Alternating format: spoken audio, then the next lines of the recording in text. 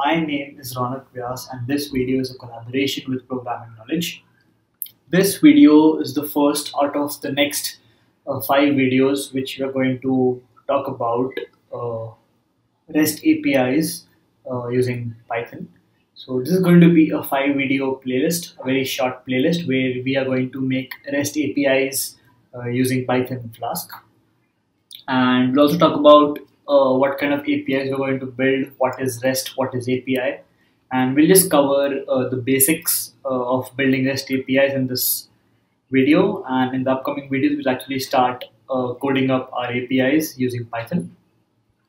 So let me just show you what the final goal or the final API is going to look like. So just give me a second. So, we have our server running and we'll be using Postman. Let me just show you what Postman is. So for all our to check whether our APIs are working or not, we're going to use something called as Postman, which is a collaborative platform for API development. So make sure you have this downloaded. It's free to download this, and the link is postman.com. And you can use this, we'll be using this to actually build our API and see whether the API is working or not. It's pretty simple and pretty easy to use. Let me just show you what it is.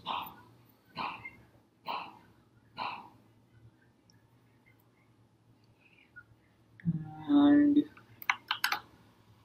doesn't take much time usually.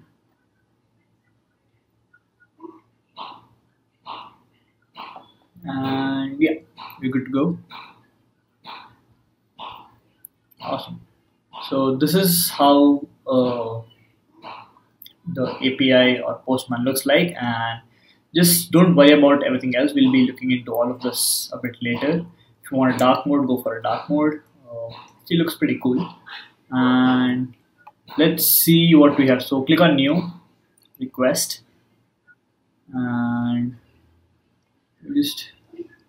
just click on new request, which is going to be an untitled request. And now we have our local host running, and we are going to develop an API for a to-do list app. So a to-do list app has a lot of features where you can add your tasks to the to-do list, you can update your tasks, and you can delete your tasks in a to-do list app. So we're going to make an API which handles all of this, handles how to add your tasks, how to update your tasks and delete your tasks, but we'll only be developing the backend or the APIs for it. Let me show you what that looks like. So let's just see all the to-dos which we have, and we have none now. So let's add some. So we add one, and you don't have to worry about what all of this is for now. I'm just showing you the final stage. So the task. The task is going to be one-on-one session with Ronak on the weekend, and the summary is going to be talk about Python job / internship prep, etc. So we have this to do which you have to complete on the weekend, and we press send, and it's added to our to-do list. And now we can go to get and /todos and see that it has been added.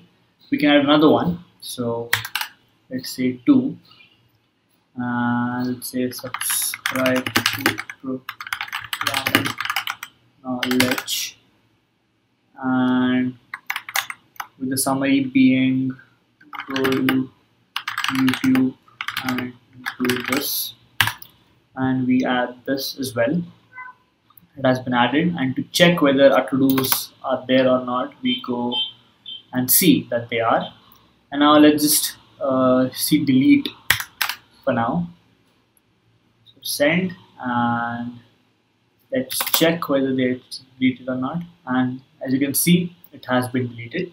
So this is how our final API is going to look like, where we can send requests to our URL and we can get the information.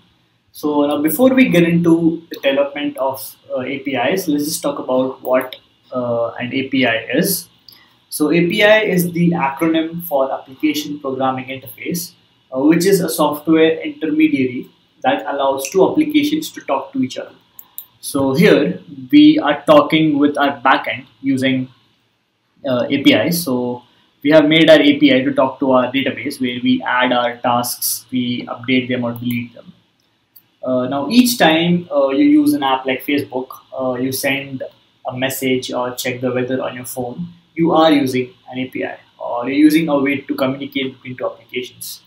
So let's just see an example. So when you use an application on your mobile phone, the application connects to the internet and sends the data to a server, let's say Facebook.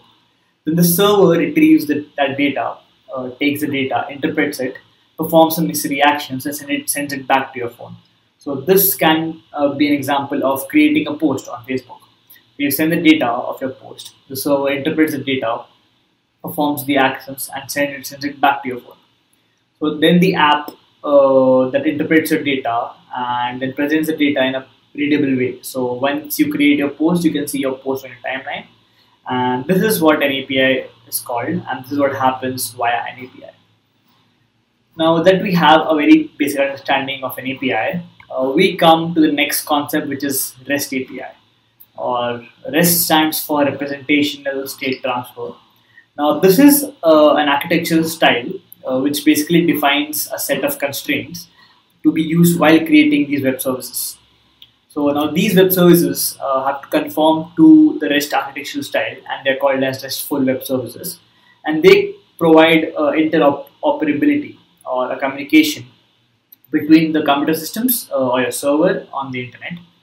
So they allow you to access and manipulate representations using web sources in a uniform and stateless manner. So we'll talk about what stateless means.